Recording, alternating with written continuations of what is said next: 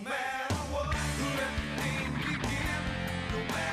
it's Bragg here from Cowboys for Game. I'm here with Paul, who won his OTS tournament. What'd you win with? So I took Drytron, so I can get into the cards. So this is the busted one. Three new to. It's the new card. It does everything. It adds a Drytron on summon. It summons from grave. But yeah, it's pretty busted. It's kind of what I've built the deck around, just playing 3 of that. So play 3 of that, 3 alpha, 3 zeta. These are all the ones you kind of want to play through. They match.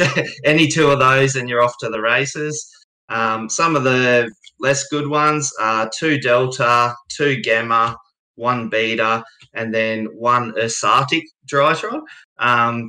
So I played a regional a couple of weeks ago and I was playing 3 delta and gamma, but I started to brick when I was drawing 2 of them. And yeah, so I cut them down by 1. The betas for recycling things from banished. It's kind of a bit of a play into shifter with the new 2, where you can still make a rank 1. And then the Ursatic is kind of, with the new 2, you can go through and you got more searchability now for your Drytron spells and traps.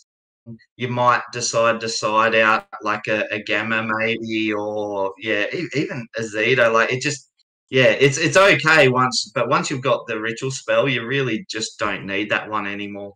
So I don't know. Delta could possibly go to 3, but I'm running 45 cards in my main deck, so I really don't want to go any higher. Yeah, there's enough starters and extenders in the deck that you can just go that bit above and reduce the probability of the bricks a bit. So, yeah. Just some ritual monsters. So this is the new one, Dad. Dad, he does 2 monster negates per turn, but even with IP, you can bring him back out and make it 4. So, yeah, he's pretty busted. And then this is the old one that, you can just attack into everything. But it also, Dad floats into this one. So, if they destroy this one, that one comes out. And, it's just got a bit of stickability. Bit different, though. I'm just running 2 Ben 10 and 2 Diviner. 2 Diviner just because you've got your Arclight and your Enter. So, you quite often will use 2 in the course of a game. You could probably get away with 1 Ben 10, but I just found, tributing a Ben 10, searching another Ben 10, and just to extend a bit further sometimes comes up. As a note, I did cut like the 3rd Ben 10 and Natasha because we get locked into machine rituals. Some people are still playing Natasha. A lot of people are, just because obviously you can just not use new 2 in subsequent turns and still use Natasha. But I kind of solved not having Natasha a little bit with my extra deck, which we'll get to later. So, I kind of compensated in that way. So that's the fairies. So, spells. 3 of the field spell, 3 Nova, 1 of the ritual spell, 3 emergency, and I'm even going to throw in the Drytron Meteor Shower, which is the counter trap, which I don't think I've seen many people play. But basically, this is 3 of the field spell and the trap, and obviously the others are kind of pretty standard. But it's a real good way to play into Fualos because you're adding more cards in your main deck that you can then search, which are interruptions. So this is a negate summon and shuffle back into the deck, whatever you negate the summon of. So it's a pretty good card. It came up, definitely in my last match where that was like the last interruption that he couldn't get past after he'd already hand-trapped me twice. And I was able to make that and Dad and had Droll in hand. So, that was kind of the idea of bumping the field spell up to 3 and adding in the trap was, it just plays into the Molchummies, and that's the meta at the moment. Yeah, you just sided out going second, so it's no issue there when you post side. But I don't think I might have drawn it once or twice. Just a call by the grave, things like Shifter and Droll hurt this deck. Mulchamis. Now, this is where I've kind of gone a bit different, I think, to a lot of Drytron decks that play board breakers. I've played hand traps here, and there's a bit of a reason behind it. So I've got 3 Ash, 3 Droll, 3 Imperm, and 3 Dominus Purge. I started off by just having the 3 Ash in as a counter to the Mulchamis. And I thought, yeah, that needs to be in my deck somewhere just to counter them, but also as an interruption, hand trap going second. But then I sort of thought, well, I may as well just keep going with the hand traps and see how that goes. And the more I tried it, the better I found it to be than the board breakers. You just can't let decks go off at the moment. Like, they just do too much. So that's where I looked at what actually can I play that beats Deception.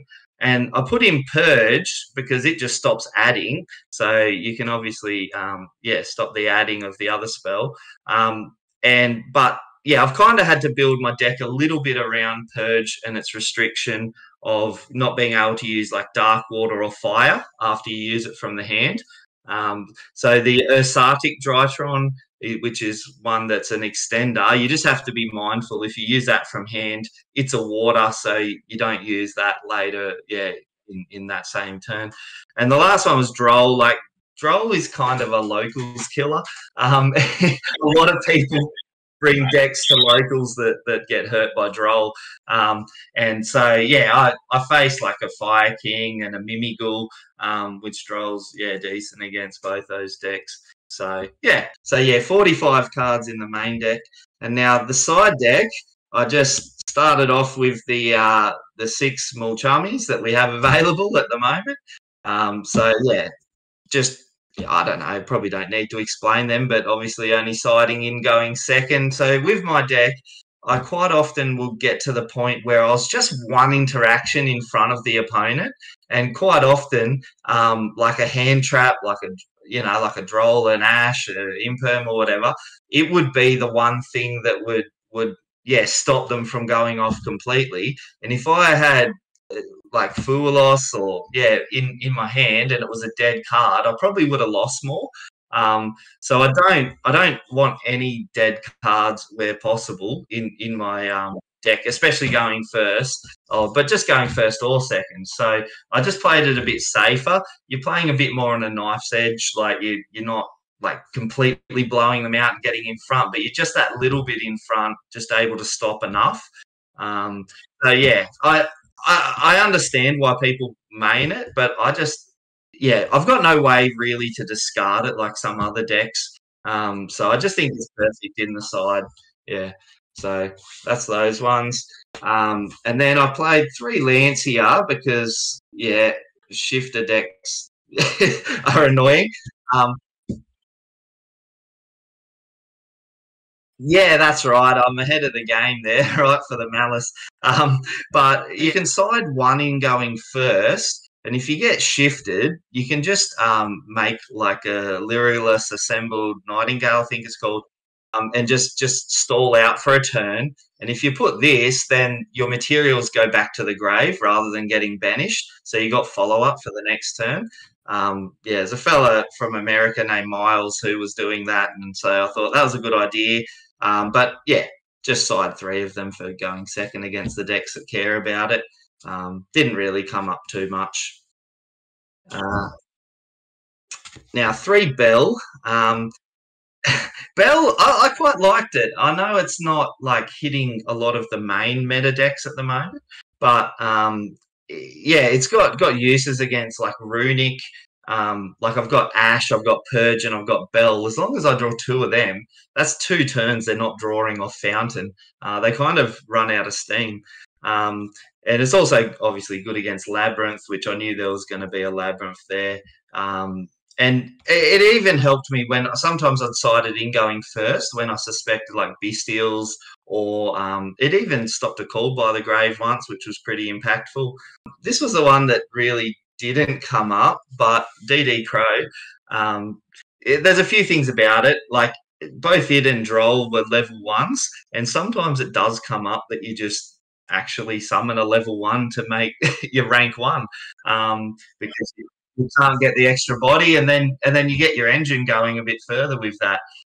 But more so, I was just thinking about things like Branded and even Labyrinth. I wanted like some other side against those kind of decks, even though I didn't face them. I was thinking about the decks that my other techs didn't really cover, and I was just trying to, get on top of those. So, yeah, that was the reason for Crow.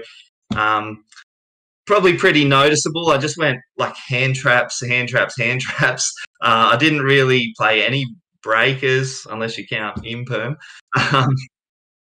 Or floodgates. Yeah, no, this is very unusual for me with Drytron. I've I've moved away from floodgates, playing Fairtron now. But yeah, I like it. It requires more brain power, but you've just got to stay that, like I said, just that one interaction in front of the opponent, and Mewtwo really provides the advantage to get there. Yeah, Link 1, so just anima, not too much to explain on that. Anyone who's sort of played the Drytron recently, you can do the IP into Dynamondo, and then that's how you revive the dad back, and it's kind of a soft once per turn, so you can still do another 2 monster negates. So you can do 4 monster negate and destroys with dad if you got IP up as well. And this spins one back, so yeah, and it is like that's your 1-card combo off the field spell or Nova. You just get into IP and dad, which is, it's not bad. Little Knight, yeah, that's self-explanatory. Yeah, Little Knight came up. It's about to be a cheaper card, so yeah, happy days. Yeah, well, look, so I played Moon of the Closed Heaven and the Underworld Goddess, Link 5. Basically, that was my answer for not playing Natasha. So I could tribute off 2 of their monsters without destroying them or whatever. If I came up against anything that likes to be destroyed or targeted or whatever, these gave me ways around that. Which is what Natasha kind of used to do, although you'd steal their bodies and gain life points and all that. But the Underworld Goddess, the Underworld Goddess came up a couple of times actually. Just to I got Fuko'd, and they just kind of sat there like, yeah, you're not going to get through.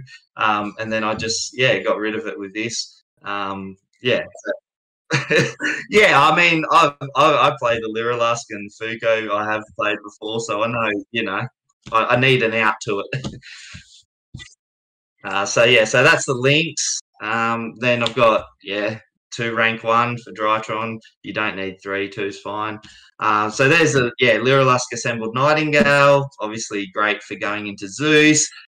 You can use it as a stalling tactic, but I never really did. Like even against Tempai or whatever, I'd get hand trapped. I'd still just make a bit of a board and just win through the interactions there rather than actually just trying to wall up for a turn. So this one. Yeah, this one's a bit of a spicy one. I haven't seen anyone play this in Drytron, and they're probably good reason. So it's Lyrilusk Promenade Thrush. So it's a rank 1 as well.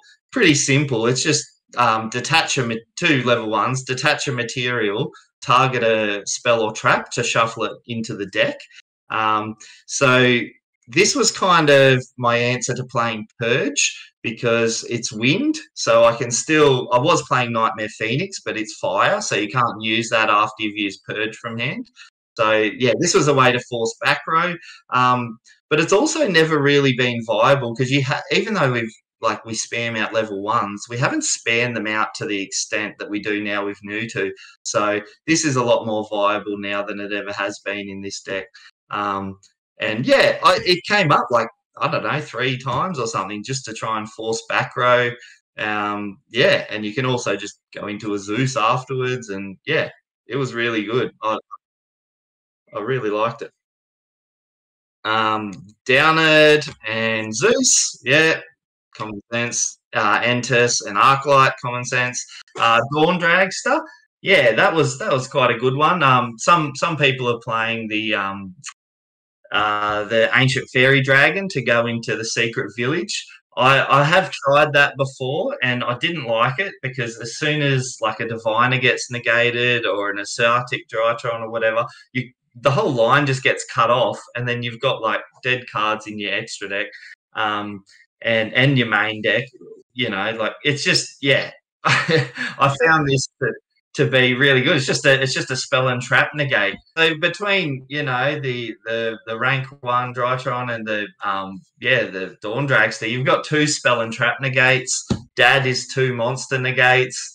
Then I'd quite often have like the field spell up, which can change levels, which is relevant against Tempai. So yeah, you can lower their levels, which kind of is annoying for them. And then I'd quite often have my counter trap up, and then maybe a hand trap. So it's quite a varied board. Like even if you get dark ruled or whatever, you still got a few different layers of defense going. It worked quite well. So yeah, if there's not too much I'd change in the deck. I guess just as meta trends and things change, you just look at the hand traps and adjust them accordingly. So, like, my matchups were just like round 1, Mimigul, and then I faced 2 Tempai, and then Snake Eyes, Fire King as Amina in the last round. And yeah, I just won all my rounds. So, that was good. Just shout out my mate Blake, who, I used to go to locals with, and then Sam from NZ, and Dan and Miles, and just the Lismore crew in general for being very welcoming. And welcoming me to their store, and sorry I took away the map from you. So thanks a lot.